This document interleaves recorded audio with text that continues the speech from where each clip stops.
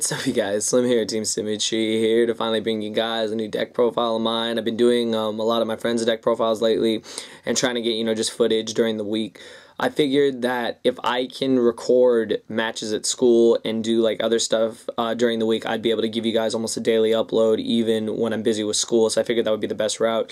But today I'm here to profile my Chaos Dragons. I recently picked them up again just because I felt they were a really stable deck in the format. I said they were the second best deck in the format, only losing out to Wind Up because Wind Up have the ability to go Magician Shark, Shockmaster, and Lockdown and win the whole game. But I think outside of that, I think Chaos Dragons are really good. This is my variant of them. They're a little different than some of the variants you guys have seen. It's really standard actually, because I like standard dragons because the way I've made it, I can special at any time, I can get my plays off whenever I want, and I can protect my big monsters, and that's all you really need to do in Chaos Dragons to win. So I'm not gonna waste your guys' time. I hope you guys like the profile. Comment below with any suggestions because I haven't picked up this deck in a while, so if something's missing or something doesn't look right, please let me know because your feedback means a lot. So anyways, I'm gonna get into the profile and I hope you guys enjoy it. Alright, you guys, here we go. So this is updated Chaos Dragons. Pretty standard, but we'll get into the basics. So of course you gotta have your 3 Light Pulsar Dragon. This is probably the best card in the deck still because its ability to resurrect Red Eyes or bring back Dark Flare is amazing. You have to run 3. We also run 3 Dark Flare. Last format people were running only 2, but now that we've lost a Red MD as a Dark target, we need to have another Dark Flare. Dark Flare is really good too. Its effect is really broken if you combo it properly with like Eclipse and some other plays, so it's really good.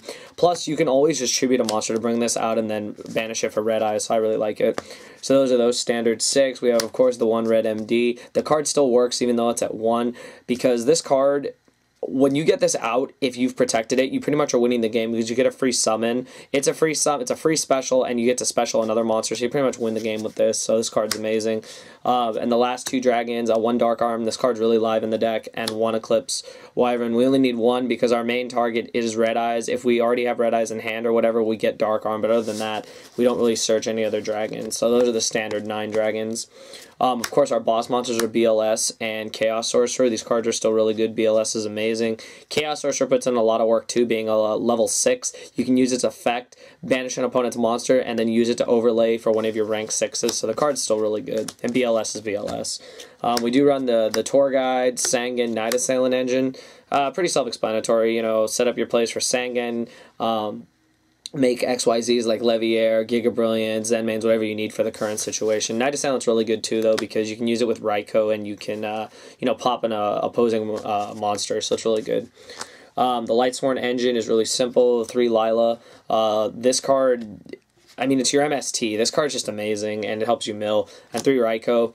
Raikou puts in a lot of work, too, against Dino Rabbit and other decks like that, and being able to mill is really good. Plus, you can hit back row, which is really good. So these take the place of your MSTs.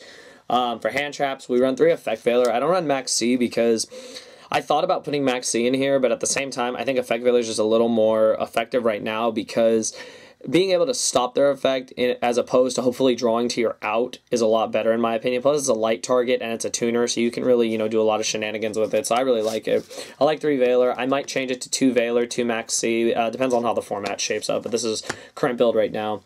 2 Card Trooper. This is actually one of my favorite cards in the deck because opening with this is amazing because you can use this and you can plus so much. When it dies, you draw a card, and you can set up your graveyard off this card. Plus they're the original ones, and I haven't had originals since Troop Dupe Scoop, so it's good to just have Card Troopers again. For the last of the hand traps, we run 2 Tragodia and 1 Gores. Tragodia is fucking amazing in this deck because it gets really big. It gets like 3,000 like it's nothing. You can open with Trag really early and drop it really early, so it's really good. The ability to manipulate levels is really broken too because you can make any of your XYZs off of it. So I really like this card, and I like that you can take your opponent's monster and XYZ summon with it, so it's really good. And Gores is self-explanatory. It wins games. So that's it for the monsters. I think it's 29 monsters. Pretty standard these days. On to the spells. We don't run traps. We run the 3 Solar Recharge. People tell me to run 2 instead of 3, but I do like 3 because sometimes it's good, sometimes it's a good out, and you mill them if you don't need them, so for that reason I have to run 3. I chose to run 2 Forbidden Lance because I want to protect my monsters. I want to bring out a Light Pulsar or a Dark Flare or a Red MD or any of my big monsters, and if they go bottomless, I can lance it and pretty much win the game off of it. This card's just really good, and I think that the way Chaos Dragons used to be run, people main 2 of these, and I still like running 2 because it's extra protection and it acts as an MST. We do run 2 MST as well because Back row can be a problem. People are not afraid to set against this deck. They use D-Prison and Bottomless against this deck, and it can really hurt the deck, so these cards just really help. Plus, when you just don't draw Lila or Raikou, this is another out to their back row. And then the staples, Reborn, Dark Hole, Heavy, and One Charge. Charge is a staple in the deck. You guys know what it does.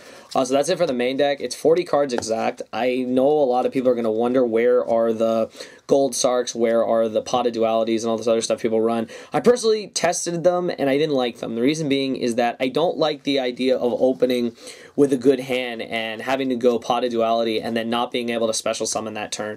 I mean, if you can open Pot of Duality in a card trooper, it's nice, but I really don't care for that. And Gold Sark, the only reason I'm not running Gold Sark is because it's only good at the start of the game. I don't find it to be beneficial at all later in the game, because why would you want to wait 2 turns for something when you can just special summon your way out almost any situation? And that's the reason why I don't run either Gold Sark or Pot of Duality. Will I change the deck? I'm going to keep testing it and see what works. But, I mean, for now, the deck's pretty good. The deck's pretty solid. I mean, 40-card deck, it mills, you get to your pieces, and even if you mill, like, big monsters, you always have Pulsar, you always have Dark Flare, and you always have ways to bring back your big monsters. So I just like the deck the way it is.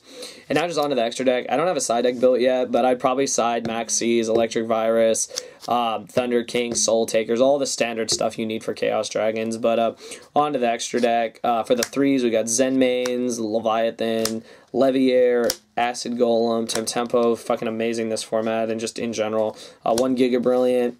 That's it for the 3s. For the 4s, we got a Utopia, Mace Stroke, Queen Dragon, Djinn. This card is busted on its own. Pappy, like I told everyone, you have to run Pappy. Pappy's fucking amazing. You have to run Pappy. You don't even need to question that. That's it for the 4s. On to the 5s. 1 Tyrus and 1 Adrius, pretty self-explanatory. And for the 6s, which are the best ones on the deck, we've got a Photon Strike Bouncer and an Exabeetle. The combos with Exabeetle are broken. The one where you can bring back Light Pulsar, and then you use it to, pop an opponent's monster, and then, you send it to the grave, and you then pretty much can just, like, bring back a dragon, so it's really good. And what I like about Photon Strike Bouncer is I won a game because my opponent was at 800, and I used its negating ability and burned them for 1,000, so it was pretty good. I liked it. This card is just amazing, this format, especially if you can bring it out. And this card is a really good answer to decks like Final Countdown and other decks that run like Swift Scarecrow and stuff like that. So this card was just really good.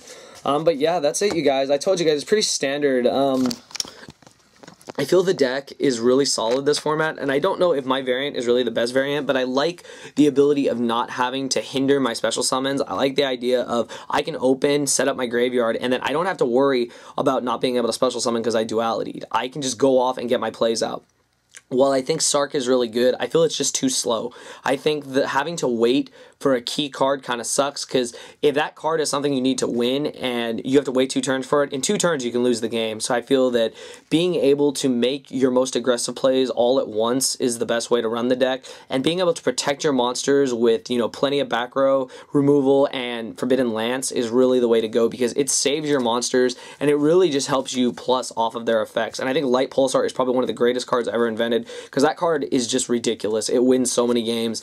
I love milling a Dark Flare and a Pulsar off of Card Trooper, and I mean, it's just broken, and I feel that the deck is solid. If people don't think Chaos Dragons is solid, I mean, you need to test it to find out. I think Chaos Dragons is a really effective deck. Their worst matchup is probably Dark World and Insectors. The reason why Dark World is because Drag Down hurts the whole deck. Drag Down hurts every deck this format, pretty much, and Insectors only because, I mean, if you have the Veiler, you have the Veiler. If you don't, they're going to pop all your shit, and I mean, unfortunately, they can just keep popping all your shit regardless of the fact they only have 1 Horde and 1 Dragonfly. They'll just utilize Centipede and get more pluses on you, and then it kind of sucks. But I mean, aside from that, the deck is really solid. But let me know what you guys think. This is just my first attempt at making it again. I haven't made it since the last format, since we had Future Fusion, and I feel that with the loss of Future Fusion, using extra back row removal is the way to go, because you want your plays to go off. Future Fusion was a card that if you open with, you had the game pretty much sealed. Nowadays, days you have to play a little more conservatively, and you just get rid of the back row, and you don't fear cards like Gores or Tragodia. You run over them, you steal them with Tragodia, and you just use your effects to the best of your ability. But anyways, let me know what you guys think. You know, thumbs up the video. 200 plus likes would be great for another deck profile for me. I picked up a lot of decks recently. I have Heroes, I have GBs, I have a lot of other decks. I'm thinking of making 6 Samurais on the side and a lot of other decks on the side. So let me know what you guys want to see. You know, comment below. Let me know if you would change anything in the main deck and the extra deck. The only card that's not in the extra deck, I think if you guys count it as 14, the only card I don't have in here is Chimera Attack, only for the fact that I didn't sleeve it. I didn't want to even put it in here. But for side deck reasons, obviously, against Gear and Machina and all that, there would be a Chimera Attack. So just so you guys know. But anyways, thumbs up the video. Let me know what you guys think. Comment below. And I hope you guys enjoyed the profile. And that's all I got to say, you guys. Thank you for watching.